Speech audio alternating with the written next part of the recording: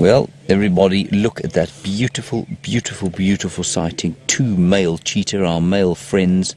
Unfortunately, they seem to be about to head off into Mala Mala, which is a bit sad, but we're just going to have a quick view of them. What a joy to have these cats, Karula and her cubs, over the last little while. We have truly been blessed beyond it. We are so lucky.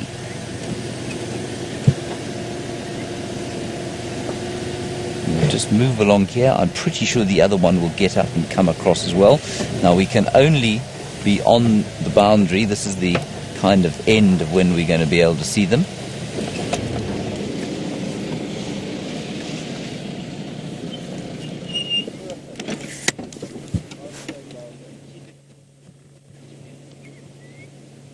Isn't that wonderful? Unfortunately, that's going into Mala Mala, but that's okay. They look very fat. They look like they've had an exceptionally good meal.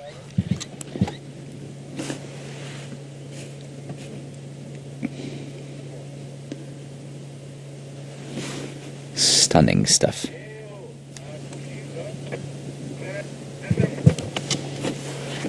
Fantastic.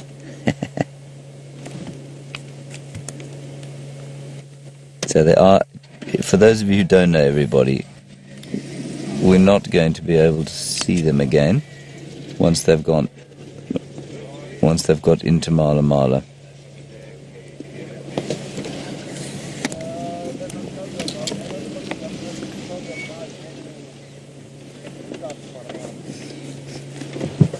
This is fantastic. James Richard, you say, considering cheetah have such an incredibly low genetic diversity, you say, are they likely to be more susceptible to diseases? Definitely. Absolutely. To some extent. But at the same time, although they are probably susceptible to more diseases, everyone, they are pretty resilient. And you know, the big legend you'll hear is that cheetah are all descended from one female. You know, their genetic diversity is so low that they're probably all descended from one female. Now, I'm not convinced that that's true. I don't know. I mean, they can pretty accurately tell, I suppose, from sort of genetic studies. But whether that's, you know, how susceptible to disease that makes them, or if it's actually true or not, I don't know. But I think it's become one of these things that is quoted by guides all over the world now, simply because, you know, I'm not sure how thoroughly it's been investigated. But they do have a lower genetic diversity, and apparently you can do a skin graft from any cheetah anywhere in the world, and it will take. And that's because the genetics of them are pretty low. The pool is shallow.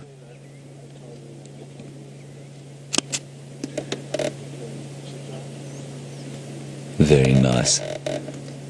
They're just marking territory. And the territory, of course, of a cheetah is temporary. It's not it doesn't stick in an area like a leopard or a lion territory, because their distribution is almost solely based on their ability to avoid other predators.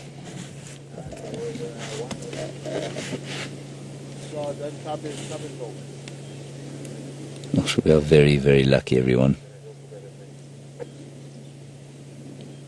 Cubs, leopard, and magnificent cheetah. This is a rare treat, and for those of you who are perhaps new viewers, you know we don't see cheetah very often at all. It's not common for us to view them like this.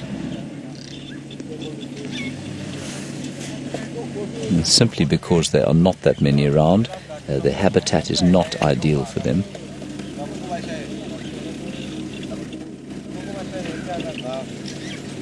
Oh, I got a picture there, if you can believe it, Veer, but I did miss his feet, unfortunately. He was sort of in focus. It's almost in focus. Everybody, I am the world's slowest and possibly most useless photographer. Yeah, no, it's a disaster. I'll show you the picture a bit later. VM, of course, or derive enormous amusement from it. And I think one of them, although they're probably brothers, and although you'll be told that there isn't a great deal of kind of dominance between the two, it would seem to me that one of them always follows the other. So this chap, you can see, is basically doing what his brother's doing. He's marking on the same trees and marking in the same places, but well behind.